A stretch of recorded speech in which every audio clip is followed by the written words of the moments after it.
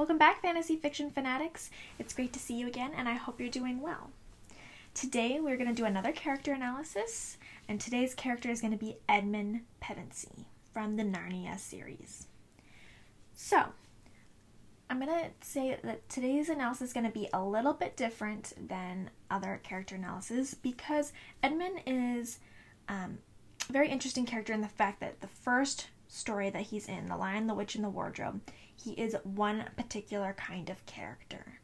But then toward the end of that story, he does a big switch. He has a big character change in him where he learns a lot of things and he realizes what he's been doing needs to be changed. And that change affects how he is throughout the rest of the stories that he's in. So we can't really just do an analysis based on one story about him or the other stories that don't include the first story about him. So we're going to do kind of a side-by-side comparison.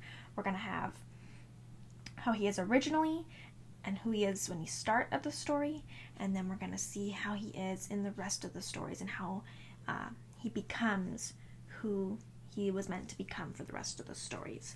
So we're going to kind of analyze both things and take both things into account when looking at this character. I'm sure a lot of you do know about Narnia and either have read the books or have watched the movies, but for those of you who haven't seen or haven't read them at all and don't really know much, I'm going to go ahead and do just a little brief explanation about the stories. There are 6 books and there are, I believe, 3 movies, and most of the stories relate back to the Pevensie family. Not all of them, mostly the books, all the movies are, but there's a couple of books that don't revolve around them. But for the main portion of the Narnia series, they relate to different times that the Pevensie family has gone into the Narnia world, which is a mystical fantasy world that can be accessed through our world by various ways, and Narnia kind of seems to call to them and asks for them to come when it's needed. So yeah, basically that's the main portion of the story without going into detail about each different story and what each story revolves around. That's the basic premise. There are 4 Pevensies: Peter, Edmund, Susan, and Lucy. And so today we're going to be focusing just on Edmund. So Edmund, at the start, just to do like a basic profile of him, and obviously he changes since years go past in the books and things like that, but just to start out with who he is basically, he's a 10-year-old when we start in The Lion, the Witch, and the Wardrobe. He has 2 older siblings and 2 younger siblings. 2 sisters and 1 brother, and then at the very start, World War II is going on in the real world, and his father is in the war. And that's basically the basic info that you have about him before we start our journey with Edmund and the rest of the Pevensies. So not too much that we get before we really get jumping into the action and stuff like that, but I just thought we would kind of go over it based on our starting point and see where we've gotten from our starting point, and then we'll see what happens when he transitions and goes through those kind of his trials and things. So first, let's go ahead and start with the traits and his different traits that he has. Again, we're doing a side-by-side comparison, so I'm going to start with his traits in The Lion, the Witch, and the Wardrobe. So these are the ones that I came up with. You are welcome, as always, on these character analysis to list other ones down below that you have seen or that you disagree with, agree with, whatever else, you're welcome to comment down below about. So, The Lion, the Witch, and the Wardrobe, his traits that I have are that he's defensive, he's low on self-confidence, very rebellious, feels misunderstood or forgotten, selfish, hot-headed, and naive. So this is how we start off the story, where he has these traits and that's what affects him to being the person that he is throughout The Lion, the Witch, and the Wardrobe. I would say with these traits especially that he is not a very liked character through most of the first story that he's in. Not saying that we hate him like we would hate a villain or anything like that, or the Witch Queen, who is the villain in The Lion, the Witch, and the Wardrobe, but we don't really like Edmund either. He's the snotty brother who is betraying his family. So we don't really love him at this point, and we think that he is totally misguided and doesn't know what he's doing, and that's a lot of the naive stuff, and we are angry that he is so naive and that he would even think about doing these things. But then in the later novels / movies, he becomes much more confident. He becomes very mature. He is much more family-oriented. He's calm and smart. So you can see that his traits from the first story to the later stories is completely different. He is no longer naive. He is no longer hot-headed. He is no longer selfish. He becomes basically a 180. He completely sees the error of his ways and he flips over to being like, no, this is not the right way to be. I've learned my lesson. I'm going to care about my family. I'm going to think things through. I'm going to be calm. At times even, he's calmer than Peter, when in the first story, I know this isn't a Peter analysis, but in the first story, Peter is very calm, wise, the oldest brother, trying to look out for his siblings. He's the one that's thinking things through. And in the second story, we see that he is much more out of control, and that it's Edmund reeling him back in and being like, hey, I've been down this path. I understand what it's like to be irrational. Let's just take a step back. So you really see that transition, that difference that he has. You really see that he's a lot more confident and mature, and that he's gotten it together based on what happens to him in The Lion, the Witch, and the Wardrobe.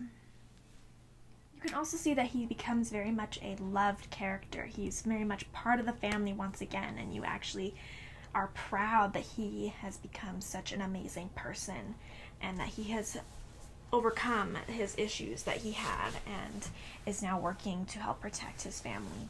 And there are many times that you see him step up to the plate and you completely accept him as being part of the good guys once again. It's very easy, despite not loving him in the first story, you find it very easy to forgive him, just as the characters forgave him. Because I think you, in a way, you kind of relate to him. You can see his struggles that he goes through with his family, the time that his dad's in the war, he's going through all these problems in his personal life, and so you could kind of see how, hey, this is how he came to this, and he understands that he's wrong, and he's going to make things right. And at times he even pulls back people from making the same mistakes that he did, and so as an audience member, as a reader, you really come to enjoy having him back and enjoy seeing this change in him and start loving him again. Alright, so let's go ahead and go to his role in the story and discuss that a little bit. So he's got a couple different roles depending on the story. But The Lion, the Witch, and the Wardrobe, his main role in the story is to be the betrayer.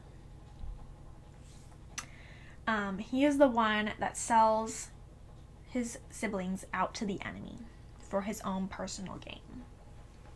Now, he doesn't, along with his naivete, he doesn't really realize that he's selling his family out. But at the same time, he does know that he shouldn't be doing what he's doing. So it's a hard line to see what you think we should decide, whether he really knows what he's doing or if he doesn't. Part of me says that he really didn't totally understand what he was doing. Part of me thinks that he does kind of know what he's doing and he's just trying to save himself. It's kind of hard to totally understand his motivations, other than that he was taken in by the Witch Queen, given a lot of promises that obviously she wasn't going to keep, and he believed that he was doing what was best, at least for himself, and I think a little bit for his family, because she does mention that she's not going to plan on hurting his family. She just wants all of them together, and it's not until he actually interacts with the Witch Queen and he's failed, that he understands her true nature. So that's why I say I don't think he totally understands what he's doing. But when he does hear the story from the beavers about how terrible she treats everybody, he goes anyway, even though he knows that his family would not want him to, and that it's against everything that his family said that they were going to try and help and save. So he's not really a terrible character. His role isn't necessarily to hurt anybody. His role is really to just to cause tension, to cause strife, to cause an extra layer, and to add to the dynamic. Now we've got even more problems. We're in Narnia. Tumnus has been captured. They're running for their lives from the Witch Queen, and now their brother has betrayed them and taken the Witch Queen's side. And now they don't want to hurt their brother and they want to save him, but they also have to save themselves, and since he's on the opposite side, how are they going to do both? So his role is really just to betray them and to add the extra difficulty that is presented in the story, the extra motivation to try and get him back, the hurt feelings of like, what are we going to do now that our brother has sold us out? And how are we going to get away from the Witch Queen? What is the Witch Queen doing to him? Because they still care about him. And it also makes it so they can't just fight the Witch Queen head on. The Queen now has something of value to them. Their brother is something that they want back. So she has a hostage basically, and they have to work around that as well. So yeah, not too much more to say on that portion of his betrayer status. Anything else you think I should have mentioned? Go ahead and list it down below. And we're going to go ahead and move on to his role in the later stories. So basically his role as betrayer completely switches for the rest of the stories to become a strong ally. He's never really, I don't want to say any of the Pevensies are really ever the main character. They're all the main characters, even when some of the Pevensies don't come back to Narnia. It's never like Edmund is ever the main role. So he's always, to me, in my opinion, he's the ally. He's always the person that's there to help whoever he's with in Narnia. He supports them, he defends them, he helps guide them, he helps roll them back from his mistakes. He has dedicated himself to making up for his past mistakes and becoming a strong ally that everyone can rely on. He does the duel by himself and decides he's going to do it. He helps against the Witch Queens, not really revival, but she tempts Peter next in the second story, and he brings him back from that. He constantly is defending the Narnians, and he's a really strong ally to them as well. He really has become a protector and an ally and someone who is loyal and fierce, and his role is mainly to help the others in his situation and to help them progress through the story. So that way everybody can progress together. All of his family can make it from one point to the next point. Yeah, there's not too much to say on his role in the next couple of stories that he's in. I feel like that covered everything. I hope that did for you. Let me know if you feel like I left something out, or if you feel like I didn't delve in deep enough for his role in the later stories. But I really feel like that is the main essence of him, is just to try and help and redeem himself and to make sure that he never falls down that path again, nor lets his friends and family fall down the path of darkness yet again. And to help support them in the journeys that they're making. So let me know if you think otherwise, or if you agree, or anything else that I missed, or anything else that I need to add. Go ahead and leave it down below. Okay. What does he bring to the story? That's a really important question. you might think, oh, well, we've already done his role, so that's what he brought to the story. But what he brings to the story is different than your role. The role is how a character acts and behaves in the story. But what they bring is actually like what happens as a result of this character. What kinds of things in the story happen because they are this role. Maybe it'll get a little bit clearer once I talk a little bit more about it. So, The Lion, the Witch, and the Wardrobe. What does Edmund Pevensie bring to the story of Lion, the Witch, and the Wardrobe? He brings tension and uncertainty. Not only just because he's tense and uncertain, but also because of the way he acts and what he does brings tension and uncertainty to what's going to happen to him, what's going to happen to his family, what's going to happen to Narnia, what's going to happen to the Narnians. It brings tension and uncertainty all the way around because you don't know what's happening with him and if he's going to help the Witch Queen. Ice Queen, Witch Queen. White Witch. Witch Queen is not even a thing in this. The White Witch. Right? Oh my gosh. Am I nuts?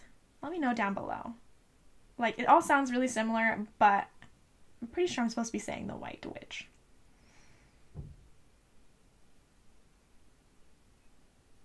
Anyway, if she's going to win, or if the Pevensies are going to end up being able to defeat her, that is the tension and uncertainty throughout the whole thing. All revolves around Edmund. Not saying all of it. Some of it is actually just because the White Witch is really evil and deadly and will kill anybody that she wants to. But a lot of it is wrapped up because of Edmund, and because you're not really sure what Edmund's going to do. He's kind of a wild card placed in there. And you're not really sure what's going to happen to him or what's going to happen because he's betrayed his family. Next is that he brings humanity to the story. Humans are imperfect, and humans at times can be selfish, and humans at times can make bad decisions, and humans, especially when they're 10 years old, did I bring that back up again to remind us all he's 10 years old at this time, are not always the smartest people. Sure, you're thinking Lucy's younger than him and she's fine, but being the middle child, I'm sure some of you guys know, I don't personally know, but I know other middle children who have problems because they feel like they're lost and forgotten. And I feel like that's really how Edmund feels. That's why I put that up in his traits, because I feel like he thinks everyone in his family is out to get him. He's not the perfect oldest son. He's not Susan, who's older and wiser and always tells him that he's, to grow up. He needs to grow up. He's not Lucy, the angel youngest child that can do no wrong. He's lost in the middle. And I think that's a lot of it has to do with why he does what he does. Is because he's just human and he feels lonely and lost and like his world is crumbling around him, and so he makes bad decisions and he makes the choice to betray his family. And it's not because he wants to hurt his family. It's just because he wants to feel special. And the White Witch said that she was going to make him special, going to make him a king, going to make him ruler of Narnia and make him somebody worth being. And he really craved that. So he really just brings humanity to this story, brings relatability. Even though we don't like his choices, we understand his choices. We understand, based on his character, of how angry he is and how alone he feels at the time. This is why he makes these choices. And he also brings forgiveness to this story, because he lost his way, he went down the dark path, he joined up with the enemy, but in the end he understands that he did wrong and he earns back the forgiveness. At first you might think he just is kind of given it because his family loves him and they just instantly forgive him, and there is a little bit of that. But he also, after he has been given that forgiveness, he decides to spend the rest of that story, as well as the rest of the stories afterward, earning that forgiveness and dedicating himself to being worthy of that forgiveness. And he shows that people can be forgiven and mistakes can be forgotten, and that it doesn't make him a terrible person because he accidentally did some terrible things that he didn't really realize the consequences of. Now, for what he brings to the other stories that he's in, the first thing that he brings, in my opinion, is loyalty. He really learns what loyalty is and is unwavering in his support of his family and his friends and the other Narnians that depend upon him. He's really the main person that stands up to be loyalty in these later shows and stories and novels. He's the one that is constantly on everybody's side. He is right there, doesn't matter. He's gonna try and do whatever he can to protect the people that he cares about. So I feel like we've got this really big 180 again. I keep mentioning that, but it really is true, is that, before he was the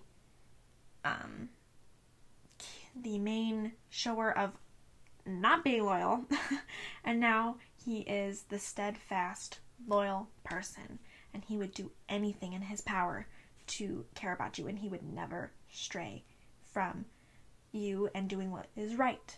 Never stray from his family, never stray from the Narnians. He would never take the enemy's side, ever.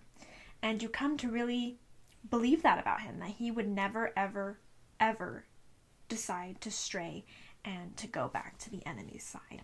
He's 100% loyal and 100% cares about the people in Narnia and cares about his family and cares about the people that originally he had no care whatsoever about. Well, I can't totally say that. He did care about his family even though he was angry. But he really didn't care about the Narnians when he first got there. He could have cared less. So it really shows the change in him, and he is steadfast, loyal, and he would jump in front of a sword for them. He is also, the next thing he brings is reminders. He is constantly reminding his family that he messed up, and he's already been there, and we do not want to go down that path. Especially with there being a new prince in the area with the Prince of Caspian, Prince Caspian, and he really reminds his family, we are no longer the people that we were when we first were here, because, they grew up and then they went back to being kids when they went back to the real world, and now they're kids again. And they've also left this world for a long time, left it to have no king or queen to rule them. But he reminds them that they are different now. He reminds them that they can still protect these people, and even though things are different, they can still be successful. He reminds them not to go down the path that the White Witch set him on. He reminds them about his own follies and their follies, and reminds them not to give in to despair. He's constantly reminding them about their past mistakes and their past triumphs as well. It's not just mistakes. It's just saying, hey, let's not give up hope. This is where we've been. This is what we've been through. We got through it. This is where we are now. We're better off than we were before, or we're in the same states, or whatever else it is. He is like, we can do it. He reminds them to continue being strong, to continue to go forward, to continue believing in Narnia and what is to come. So yeah, he is a reminder, and he almost is the hope in these stories, I guess you could say. Another thing that he brings is the hope, because he doesn't let them stray too far like he did. And last thing he brings is bravery. When we start out, he's very much a coward. I'm sure even he would tell you, yes, I was a coward. He goes to the Witch Queen because he's too scared to be on the opposite side. He is too scared to stand by his family, and he is too scared to say that he was wrong and to come back willingly. He is now the epitome of bravery. He goes into battle for the Narnians. He fights the duels for the Narnians. He is the first one to stand up and say, we don't give a crap, you enemies. We don't, or we won't ever fall against you. He is the one up there at the front, taking charge, understanding what it means to fight, what it means to be on the side of good, to sacrifice what needs to be sacrificed, and to do what needs to be done. And he is brave enough to step into those dangerous positions and to battle it out. So, yeah, you can really see the two different stories and how completely opposite he is. And you can see when you do watch or read The Lion, the Witch, and the Wardrobe, the changing point that he has.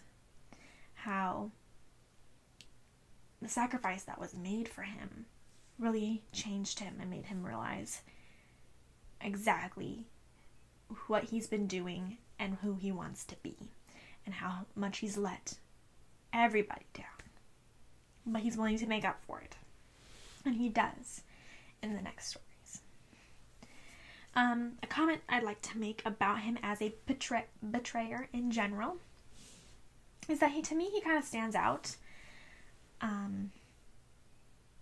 Stands out compared to other betrayers that, you might have read about in other stories, because he is never really evil. And I guess you could say that that is the case of a lot of betrayers, is that they're not necessarily evil. But he doesn't betray his family to want to hurt them, to bring them to harm. He actually betrays his family because he wants to be kind of a hero. He wants to be the one that brings them victory. And he just thinks that taking up the White Witch's side. Now I can't think of whether it should be Witch Queen or White Witch. It's mixed up in my brain. I am so sorry. Yeah. We're just gonna move on. Please, someone in the comments below, you're welcome to tell me how wrong I am on either account, because one of them is wrong.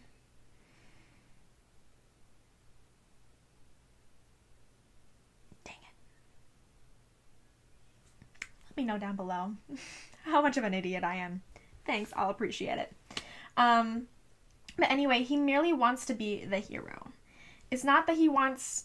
he does want to gain in the fact that he doesn't want to be killed, and that he does want to have glory, so he is typical in that way. But he really just wants to be acknowledged by his family. And so he betrays because he wants to be acknowledged. Because he wants to feel good about himself. He doesn't want to bring anybody harm. He doesn't want to get anybody hurt. He just feels like that's the way that someone's going to finally love and care about him. Because he doesn't realize that he already has the love and care that he's always wanted. It's strained because everybody in his family is having a hard time at the moment. All of their dads are the ones that are in the war, and all of them have had to move from and leave their mom to live in this mansion to get away from the bombing. So, yes, he wants to gain something, and he does do it for a selfish purpose. But it's not betrayal in the fact of just getting some money. It's not betrayal in the fact to just, he decides that he wants to be on the winning side. It's really not that simple, like a lot of betrayers. Motivations are really that simple. They're just greedy, and they're just selfish, and they just want to be on the winning side, or they just really want the money for the payout, because they don't really have any loyalty at all. It's not that he wanted that. He just wanted to feel special and wanted to show his family he could do something right. Of course, it makes him do something that's not right. But that's really all he really wants, is just acknowledgement from his family and to show that he is just as important as the rest of his family, because he doesn't feel that way. So in a way, he's doing it for his family, thinking that he is going to be doing something good for his family, and it ends up not being the case. So I really feel like that is why we forgive Edmund in the end, is because we realize that he actually didn't want to betray his family. He didn't think of the consequences. He didn't think about what he was doing.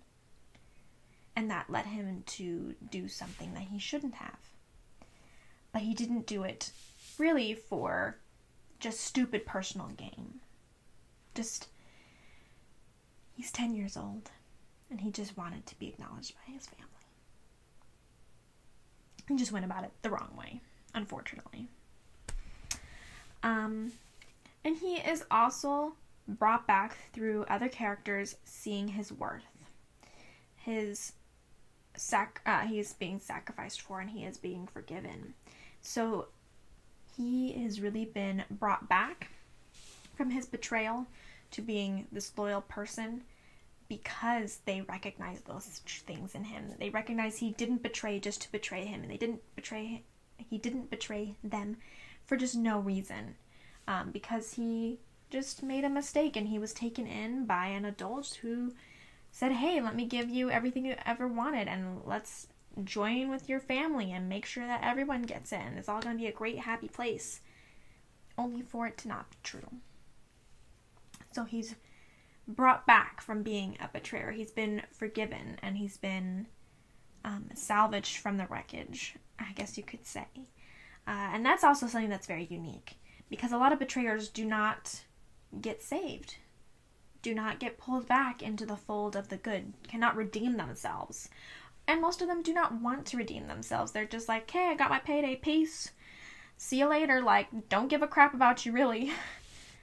But Edmund does care, and Edmund did want to be with his family and did realize his mistakes and was able to be saved through realizing his worth and how his family never thought he was worthless. They just wanted him to not be so hard to deal with, to not be so angry, and to fight so much.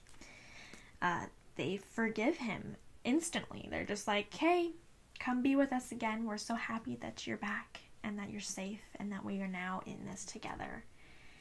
Mistakes were mistakes, and let's just move on. Let's just move past. And sacrificed for him. Literally,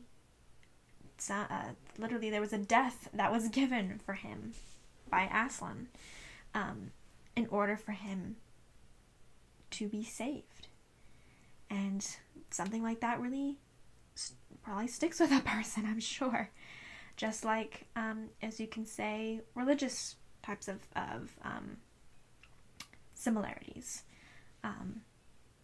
It really changed him to know that a complete stranger, somebody who had no reason to do it, sacrificed themselves for him so he could be with his family and to be saved.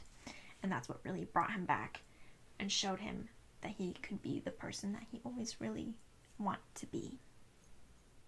Alright, so just one last thing. I'd just like to talk about his goals that he has in the story, what motivates him. We've already kind of touched on it as I've gone through those other items, but just to be really clear and state what I feel like his main goals are in the stories.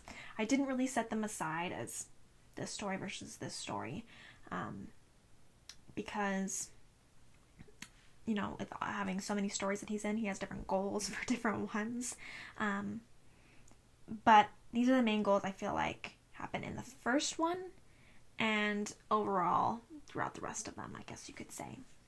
So, goals, the first main one I thought of was to escape the White Witch's punishment by being her ally, to become special by being her ally, there's so many reasons why he joins up with the White Witch that we've mentioned earlier, but really, he really just wants to be special and to be acknowledged, and to escape, the fate of all the other Narnians, by becoming her ally.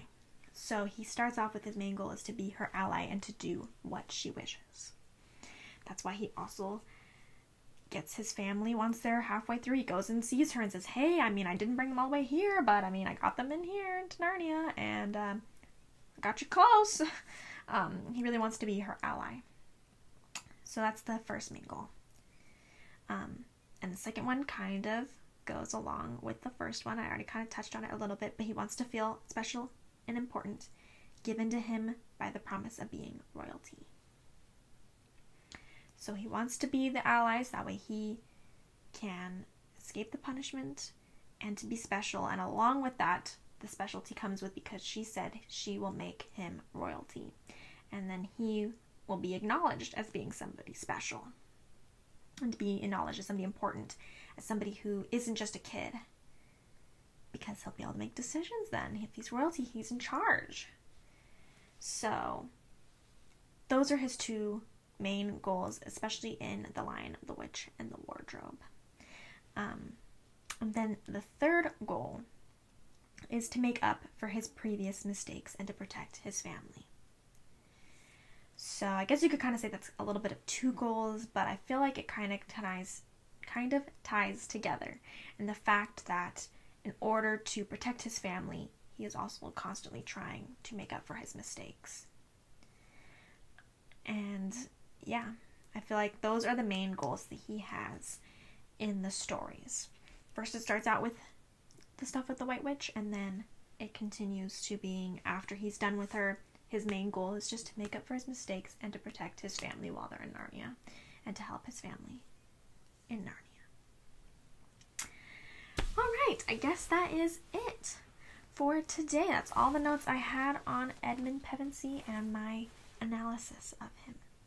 Let me know down below what you thought of this analysis, if you thought that I missed anything out, if you feel like you disagree, agree, what you're thinking on the matter, if you just want to talk about him and you want to have me explain or to have me delve deeper into certain things, let me know down below. I would always love to have a conversation with you, as always. Love to hear your feedback. And yeah, so if you have any comments, questions, concerns, anything at all, please let me know down below. I also have a Twitter. If you want to go ahead and talk to me on Twitter about Edmund or about anything else, I do post a lot of things about fantasy fiction on there as well, at fantasyfiction1. And yeah, so let me know anything you'd like to discuss, any things that you'd like to see in the next character analysis, any characters you'd like me to analyze, or anything else. Let me know either down below or on my Twitter feed. Alright, I'll see you guys in the next lesson. Bye!